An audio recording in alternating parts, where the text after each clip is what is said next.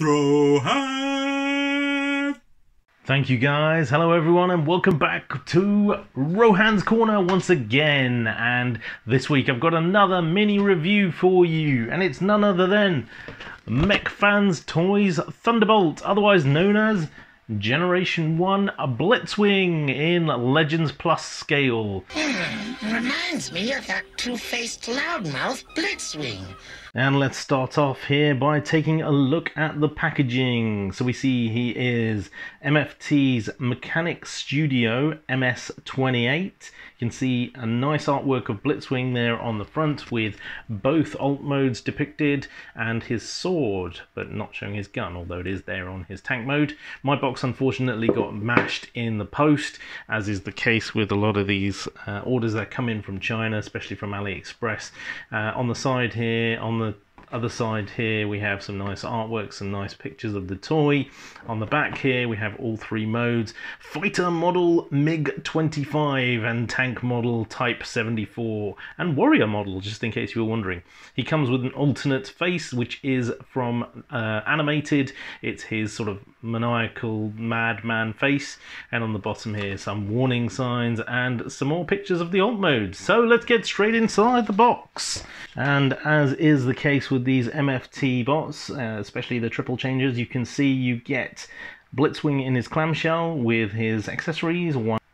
There he is in all his glory. You also get the instruction manuals, which you always get, but this time what they've done, MFT, is they've used the back of the second part to provide some advertising for upcoming figures. On the left is their new version of Springer Falcon MS-29, updated very slightly, and on the right is MS-24, otherwise known as Recyclers, or to you and me, Wreck-Gar, or one of the Junkions, probably Wreck-Gar. And so I'm looking forward to Wreck-Gar. He looks really cool. I've already got the original Springer figure, so I'll consider whether or not I'll go for that one, but we shall see.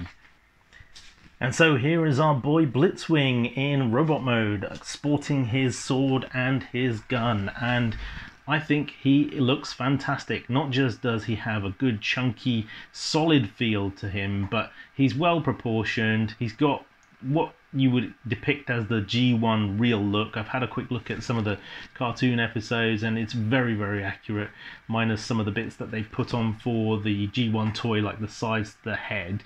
The rest is very, very accurate. He does sport a little bit of a backpack, but it's not too bad, and it's actually in keeping with the cartoon accuracy. Obviously he has his turret there. One thing to note is his feet. They do have the thrusters for the jet mode on there, so not the most stable of thing, but if you get it in the right position then it's fine, and I just love the look of him. One thing I would say is that the face sculpt just has a sort of non-demeanor on him. I would have liked the scowl on there just because it's Blitzwing, but hey, that's me being picky as usual. And here he is to scale with some of his colleagues. We've got some Magic Square, some Hot Soldiers, some New Age, some of the War for Cybertron line, just to show how he goes with Chug figures. But generally speaking, he's pretty hefty. You can see he's actually taller than Octane, taller than Magic Square's Perceptor by some way, even taller than Magic Square's Motormaster.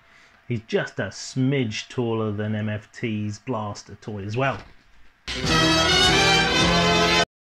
Right, okay, here we go, tank mode. And what I will say first of all is it is an absolute ball ache to transform this guy. The instructions are not good. However, once you get past the sort of shoulder issue of swinging them round up and down, which takes a little bit of ingenuity if I'm honest with you, you'll be fine, and everything sort of just goes sort of normally into place as you would kind of expect logically things to tab into. And actually it's a really nice tank mode. You can see it cleans up really well, everything sort of tabs into place quite well, and the turret actually moves around. You can remove parts of the barrel, you can move it up and down, unlike some of the other figures that you see, and you can actually shove his barrel forwards and backwards on the tank as well if you wish to do so. I really like the tank. It's a little bit on the small side, but you know, hey, it's not too bad. And so for scale here, we have a couple of other figures: Magic Square's Wild Rider, Toy World's Whiskey Jack or Wheeljack. We've got Earthrise Runabout over there. Behind Blitzwing, we have Iron Trans's Smokescreen. So, you know, he's not small, but at the same time, he's not large. You can see he's much heftier than these small little cars here. And if we compare him on a one-to-one with Iron Trans Smokescreen, he's not as long, which is not very accurate, but at the same time he is much chunkier. I should point out that this stage, since MFT have gone to the trouble that there is weapon storage either side of the tank treads, but ultimately you know, who's going to put that on there? It just doesn't look right and it sits out of place. He does roll straight. He doesn't roll in any kind of curved manner. And of course, here he is in jet mode. The transformation from tank to jet is a little bit better. There's still a fiddly part where you need to get these little wings out, which it doesn't tell you how to do it, and you sort of have to mistransform the shoulders to get that in place. And the other piece to do is, it doesn't tell you this on the instructions, but the turret underneath you see here can actually fold in on itself. So if you just squeeze that in, it actually gives it an angle so it can sit up better, and also you get a couple of wheels here on the tank turret to help it sit properly when it's on a flat surface, so it can be displayed nicely. And yeah, overall it's not a bad jet mode from the top. It obviously looks like the G1 Blitzwing jet as you saw in the cartoon. From the side there is a little bit of gappage and a little bit of kibble left over from other modes, but it's not too bad. You've got some nice blasters either side. You can see the tank treads, as you could see. The little wings are there, the main wings are there, and obviously just like the G1 toy, you've got the tank turret underneath, and then you've got the thrusters round the back. Okay, and for scale comparison here, I have Blitzwing up against Magic Square's Cosmos, MFT's own Starscream figure there, who's about the right sort of size, I would say. Blitzwing is much shorter as a jet, but in terms of thickness and in terms of, you know, his bulk, he's definitely the right size. And then right at the back there, we've got Commander Class Skylynx, who's obviously massively bigger.